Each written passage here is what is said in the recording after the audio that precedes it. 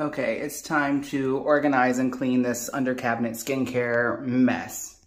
Now this was super clean and organized, and then it just quickly gets unorganized, but I have two baskets right here. So this one is gonna be for products that I'm currently actively using, and this is gonna be for all my extra skincare. Let's start with cleansers. Okay, so I'm gonna toss in some toner next. Found another cleanser.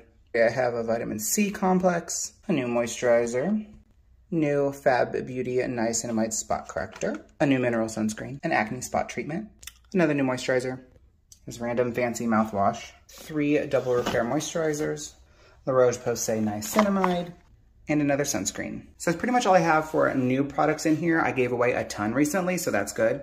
Watch part 2 for me to organize all of this.